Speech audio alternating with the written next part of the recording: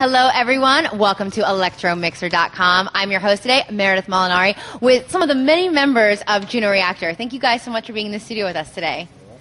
Now, as you guys can see at home, your band combines lots of different members. You guys also have special vocalists that come in, and you do lots of collaborations. When did you start the idea of kind of a revolving door policy with your band? How'd you get hooked on that? I can't remember. Was that long ago? It's just been like this always? Well, I think I sacked the Europeans in '97 when they refused to go on the Mabi tour because they didn't like Mabi. Ah, okay. And I'd been working with these guys in South Africa, and I thought, well, you know, this just worked. They really wanted to come on tour, and I thought it was suddenly the whole band started to really work a lot better live. Really? So you could feel it just mesh immediately? Yeah, just kick out the Europeans. That's the easiest part. Get rid of them. Oh, and Taz's Europeans, that's all right. So you kept one around for good measure. Yeah. Okay. Your music has a lot of different cultural inspirations. Do you start your songs with an idea or an image in mind, or does that part kind of just come naturally throughout? Usually a pin and a map. Okay. Pin and a just map. Close your eyes and throw one, or? Yeah, that's about it. I like on your MySpace page you said on your band members it says you just need a passport. I think that's a great way to look at it. Okay. I don't think I've got one of those. Only the government will let me have one. You could have one if you want. Okay. Maybe we'll work that out later. Yeah. Give you a visa. Ooh. Yeah. Sounds good to me. Better than my Visa card. That one's no good. Okay. No. So when you guys approach the music process together, because there's so many different sounds and so many different cultures that come together, does someone come in and start with a drum beat? What inspires each of your songs as they come out together? Different. Everything's different, whether it's drums or bass or a vocal or an idea from a newspaper or a film. Okay. So there's not one set way of doing it, and whatever works for the album, really. So with your album, Gods and Monsters, which was released earlier this year, did you go into that with a certain theme, or did you just kind of go, hey, let's do number 7? I wanted it like sort of Gods and Monsters, but sort of a bit like pretty vague, really. Okay. Yeah, like now I feel really vague. Leave it up to those of us at home. You like to leave us with more questions than give us answers, I bet. think so, yeah. Yeah. Stick around. We're going to be right back with a lot more from Juno Reactor here today on Electro Mixer. I'm Meredith Molinari. Don't go anywhere. Welcome once again to Electromixer.com. I'm your host today, Meredith Molinari, with the members of Juno Reactor. I have to ask, what is a Juno Reactor? Mabi. Mabi is the personification of Juno Reactor. So we're talking about your album, Gods and Monsters. This is your 7th album? Yeah. Wow. Does it feel like number 7? Do you feel like you've been doing this your whole life? Or does it feel... Yes. It does. Is it hard to continually come up with, like, new imagery? How do you keep it sounding so fresh? Really? Yeah. I need a new brain. New brain? You got any takers out there? A little donor, maybe? Maybe. Maybe. I don't know. That you wouldn't want to give up your brain if it's created all this amazing music so far. Well, I don't know. I mean, it's a it is a collective. Mm-hmm. So it's like it's whoever's really involved in Planet Juno, and really, you know. So luckily it's not just my brain, because it wouldn't come up with all of it for sure. Well, you get tired. You know, you got to bring in some other brains every once in a while. And on this album, you worked with a lot of people. Exactly. You worked with a lot of people on this album. The guitar phenom from Japan, Sugizo, who's not with us today, but he's on the album. How did you guys meet up? I was doing their album in Ben's studio. Okay. I nicked him. You stole him. I stole him. I said, this guy's not appreciated enough. Yes. And I want him. There you go. So that's what you do. Just go out and just like, I want that guy, and take him. Well, I saw him live. Like I've worked with him in the studio, and he was by far the nicest guy out of that whole horrible band. Okay.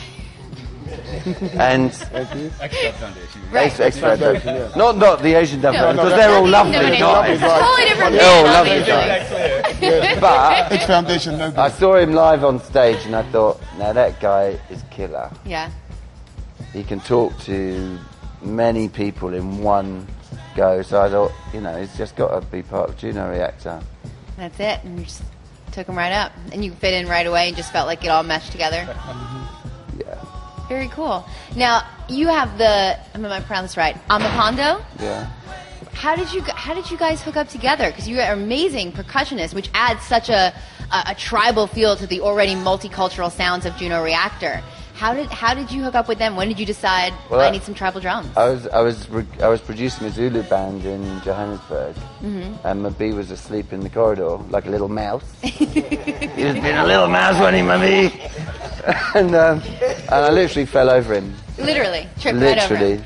And I said, "Who's that little guy, that drunk guy over there?" He wasn't really drunk, was he, Mabi? And was lying on the floor. And so all of them came in and did the percussion for the Zulu band, and it was pretty much from there on, wasn't it?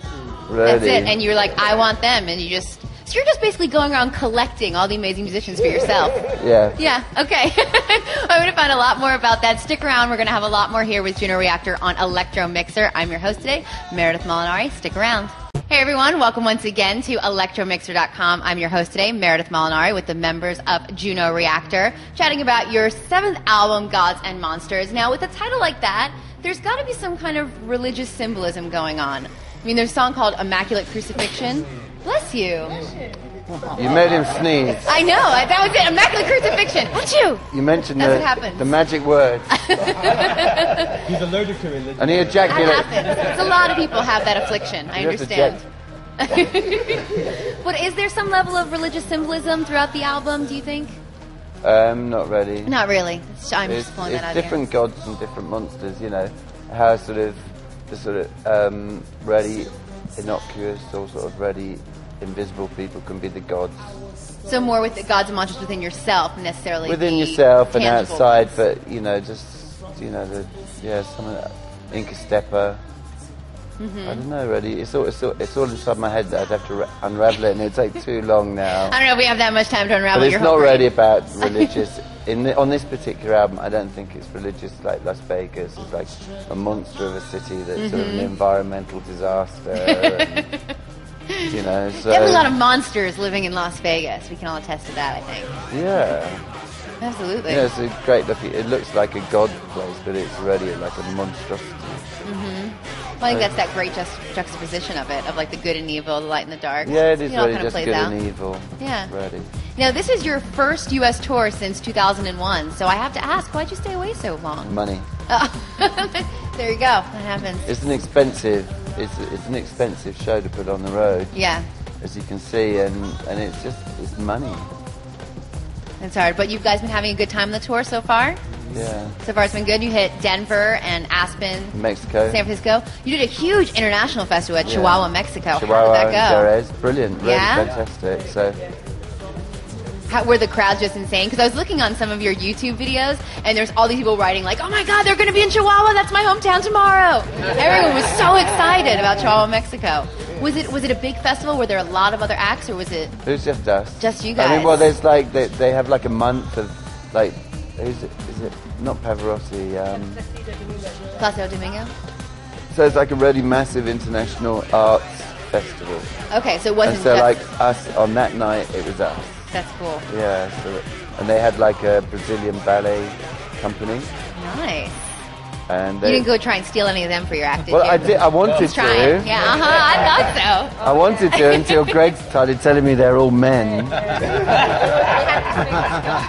Sometimes it's hard to tell. I mean, I thought all these women looked gorgeous. You know, that's a little sad. I have to say, living here in Los Angeles, when I see some of the men that make better women than I do, and I'm just like, really? And Greg kept on saying, "That's a chick with a dick." That's a different surprise that you don't. And I want was to get surprised into. I was still interested.